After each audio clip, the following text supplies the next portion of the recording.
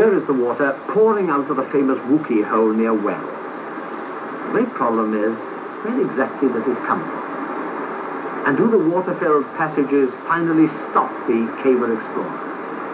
Are they the final frontier? In this program at Wookey Hole, we'll find out the answer.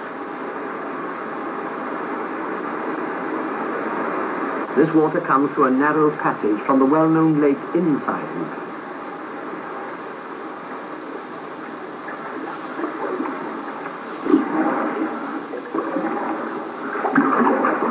Here we are, floating deep underground in this placid lake in the heart of the famous Wookey Hole. Well, in actual fact, this is the River Axe, and there's quite a strong current flowing down here. The water drains through from the top of Mendips, from Swildon, the very water we were paddling in a few days ago, and finds its way down to join the River Axe. There is a connection between the two caves, and this has been proven by core testing and dye testing methods, but as yet, there isn't a physical connection. There's a group of people, a group of very dedicated, rather specialized people who are trying to make this physical connection between the two. These are the cave diving group. And with a bit of luck, we'll be meeting a couple of them in a minute, and I hope they'll tell us all about it. But they are a race apart, as you'll shortly see. I looked down. Below me was the weird world of the underwater divers, as they worked through cracks as narrow as those I'd seen in Swildon. But what a difference! These cracks were water-filled to the roof, a world of dangerous, bubbling, semi-silence, and silt floating up to make a brown fog in the narrowest part.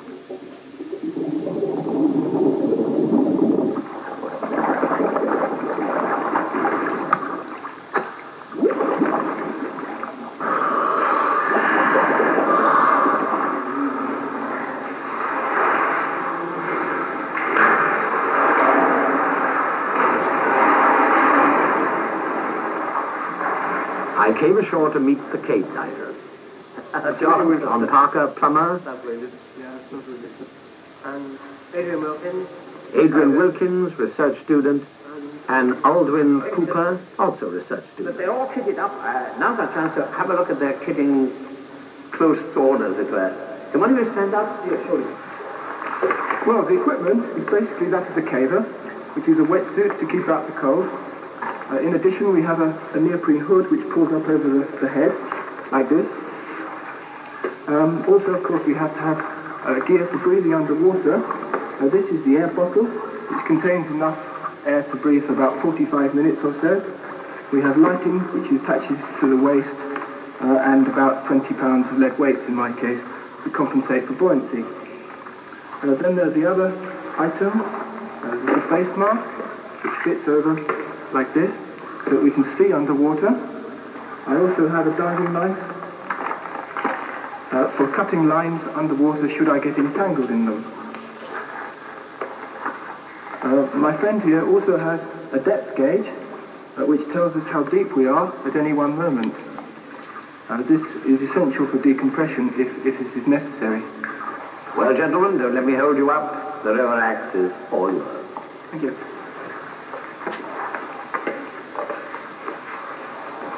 Frankly, I felt rather moved watching these young men.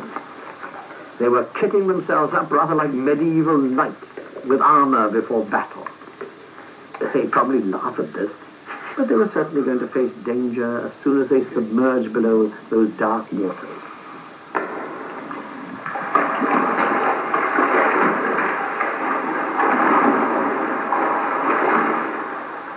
They signaled to each other to say everything is okay. Then they are ready to go.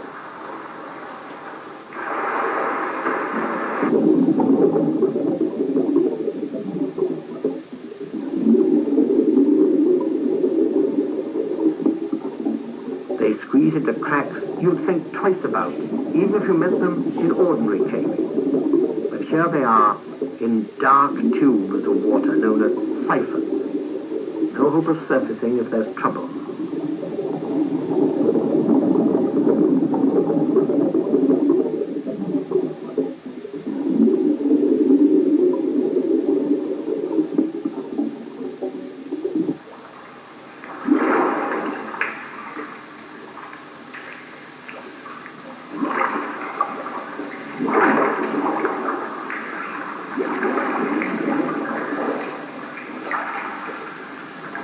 With relief, they come up into an air-filled cave, where they could breathe normally if they wanted to. They give the signal, all's well, and remove mouthpieces. They take every chance to save air. The bottle only gives 40 minutes supply.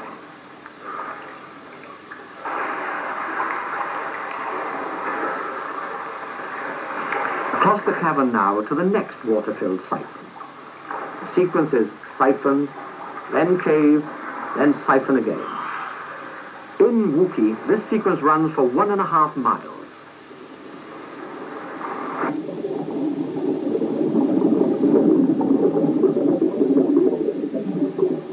Nobody dives alone in a cave like this. There's always a support party on shore. And I talked to the leader of the team, John Parker, who was recognized as perhaps being one of the best cave divers anywhere.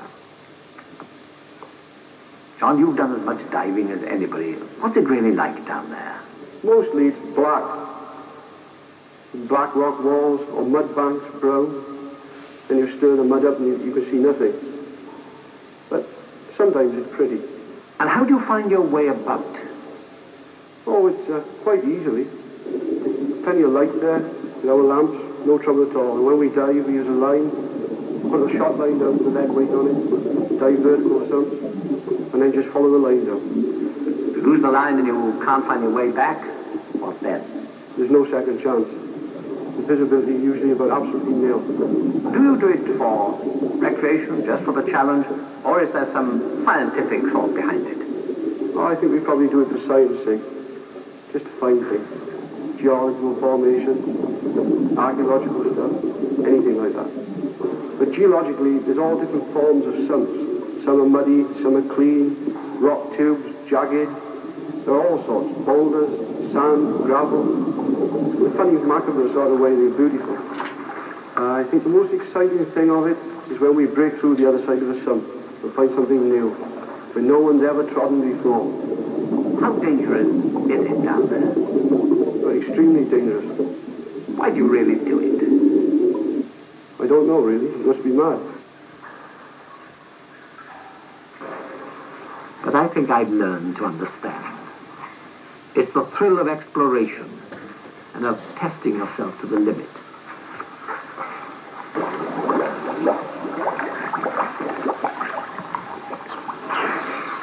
Here's the public come. They call it the Witch's Parlour. It's 130 feet wide, 12 foot high all over, and above us there are 500 feet of rock and no visible support. It's a most remarkable, wide, almost self-supporting chamber. And in the background, the boys are getting ready for the preliminaries of the long dive. It's rather like an assault on part of Everest. You've got to lay surprise far ahead before you make the actual final attempt.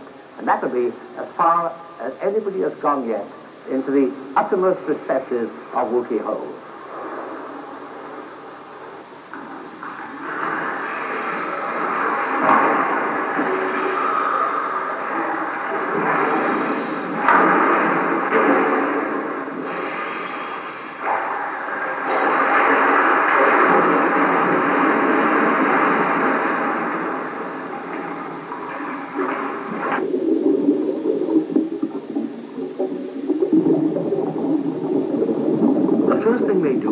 Guidelines for the following party.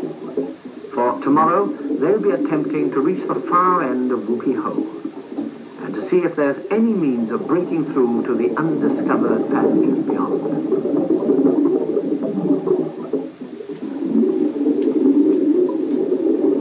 Well, there they go, and the boys will be laying the supply train, as it were, for the big adventure tomorrow. In the meantime, John and Colin have laid out a little display for us here. On the far side with John, there's the suit that he's going to wear when he tries to get to the furthest length of Wookey Hole. And next to him, that's a modern suit, of course, is the suit by Colin, which dates back a mere 20 years. But what a contrast. It really does look brilliant. How did you get into it? Well, the diver gets in the front here. He wears all his warm clothes to keep out the cold water, and he ties it up afterwards neatly and clamps it together. Near his winter woolies underneath. Oh yeah, keep him warm. That's what keeps him warm. And breathing? There's the oxygen cylinder, which goes into a breathing bag on a harness, soda lime canister, and his mask to see with, and the mouthpiece there. They must have been very brave men indeed to use this sort of thing. Oh, indeed. It's very, very cumbersome, and you can't, Finn, you must walk everywhere. Well, I'd rather use the modern gear that John will be using tomorrow, simply. So would I. Well, here's the modern suit, John, that you'll be wearing tomorrow. Now, what are the plans? Well, the plans for tomorrow, the three of us will enter this sump and film from here to Wookey 9, which is 250 feet. We hope that a third diver will be sure to bring bottles to assist us. We then go on from Wookey 9, underwater, to about 75 feet depth, and on up to Wookey 20, which is about 1,000 feet in all from here. Then we have more bottles then to back us up by the assistance of the other diver, and we carry on then to 22, which is a total distance underwater of about a quarter of a mile and reaches a total depth of about 100 feet. We then will try to film one of the divers trying to push through a boulder collapse at the end, where we hope to find the way on and make a breakthrough. So far, that boulder collapse has stopped you going any further. Yes, it's stopped us for about 12 months now. We've had about 10 dives and found no way on. Next morning, Adrian, Aldwyn and John made their final meticulous check. How many feet are you giving it? 6.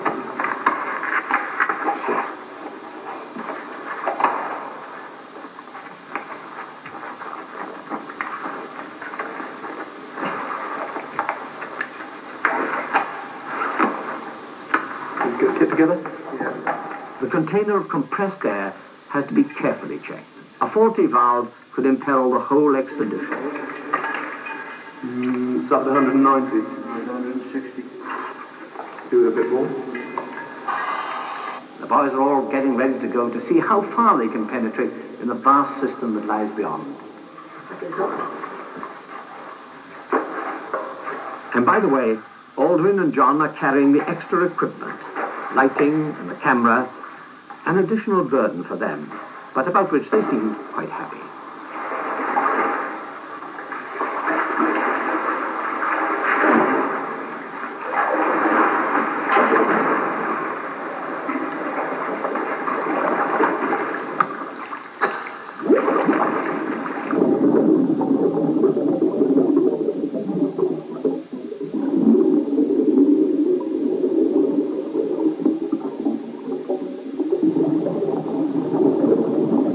On this dive, things went wrong. Aldwyn Cooper tells us what happened. Well, everything went wrong from the start. We got through about as far as 9 without too much trouble. And then John and Adrian dived down to go around the closest loop to film the new stuff. I was following down with the light and I couldn't clear my ears at all. So I had to go back into 9-1, try a few times to clear my ears, but by the time I eventually got down to them, the visibility was almost down to 0. And Adrian couldn't find the new passages, and we just had to give up at that point and go round through to 9-2. We thought we'd carry on filming down to 20 because the visibility there would be good. But we started off down the line, filming as we went. Slow work with that camera and the light and getting everything in perspective. We got down to about 13, 14, the junction between the deep route to 20 and the shallow route to 20. And we decided we'd film up the pothole on the shallow route. Adrian and John went ahead. I started through and somehow I felt very dizzy, very sick. I couldn't orient myself in the cave at all, and I got completely entangled in the lines. It took me a good 5 minutes to get back out of them, by which time again the visibility was so stirred up I couldn't even see the other divers. While I was trapped in the line, of course the others were trapped on the far side of me. So that if I'd become really entangled in the line and had been really ill at that point, they were trapped beyond me and would have had great difficulty getting back. They were using up their air supplies very fast. In fact, John completely ran through one bottle, which means that he was down below his 100% safety margin, which is, it's very lucky we were carrying 2 bottles each on that trip. If I'd been particularly ill and I'd been desperate, I'd been running out of air, I'd never have expected them to come back for me. Because if they'd tried to rescue me in any way, it's likely that they'd have got themselves into trouble. I'd have panicked, I'd have grabbed onto them, I'd have tried to take their air. You tend to lose your rational analysis of things when you're in that situation. John and I had a terrible amount of trouble communicating with each other. We had to try to use hand signals, which we could hardly see. We tried shouting at each other by taking mouthfuls of air and trying to shout down each other's ears. We couldn't really make ourselves understood. So, in the end, I just pointed that we'd carry on diving. I'd recovered. We made about another 100 feet to the base of the pothole, started swimming up that, filming. When I started to feel sick again, I started to feel dizzy. This time I decided I just couldn't go on. I was risking things too much. So I turned around and went back after telling the others. I made it back to 9-2 without very much trouble, but I was using a terrific amount of air. And I got to 9-2 and I sat there for about a quarter of an hour, waiting for the others to come back. I just sat there recovering. We talked about it and decided that since the dive seemed generally jinxed, we'd give it up, we'd come back. Since I felt ill, it was decided I'd go through first, carrying the lights, and John Parker would follow me fairly closely behind in case anything went wrong. I got about 150 feet around Cozy's Loop, within about 50 feet of the end, and I vomited, spewed into my gag. It's one of the nastiest things that's ever happened to me. It means that when you vomit, you lose your air as well, and you have to take the gag out, you have to clean it, you have to wash your mouth out, and make sure you get some air before you black out. On the way back from there, after I recovered for a few minutes underwater, made sure everything was okay, my light started to fade, and I just made it back to here before the light faded completely. Never had anything like that happen before. Certainly the worst thing that's happened. Others have been close, but that's the closest ever. Still, it won't stop me diving again. It's the sort of thing you expect to happen now and again, but you just hope it doesn't happen too often. If I'd carried on vomiting, that would have been it. I wouldn't have made it. The whole part of your training is that you are reliant on yourself. You're reliant on your equipment, of course, to some degree, but in the final analysis, it's you. You must keep your head, you must work your own way out of a bad situation, and you mustn't expect anybody else to come in after you. You choose to take up a dangerous sport. You've got to accept the consequences. So we never made the breakthrough at Wookey Hole. Foolhardy? Some people may say so, but not I. These are the men who are pushing back the frontiers in the adventure of caving. I salute them. Without their skill, I would never have seen the underground marvels of the Secret Mendips. Well, this is the end of the road. The River Axe, pouring out from the vast cavern of Wookey Hole. The Axe is the river whose previous watercourses and its tributaries form most of the caves that I've been exploring. And I was very glad indeed that I went underground to see what the Mendip had to hold. Of course, I went with the experts. Because what little I've seen of it, caving is no place for the novice. You've really got to know what you're doing. So if you decide to do this, don't forget, get in touch with a competent caving club. And above all, don't go on your own bat. Go with the experts. And then I think you two will be delighted that you had a chance to go down and see the strange and ancient underworld of the Mendip Hills.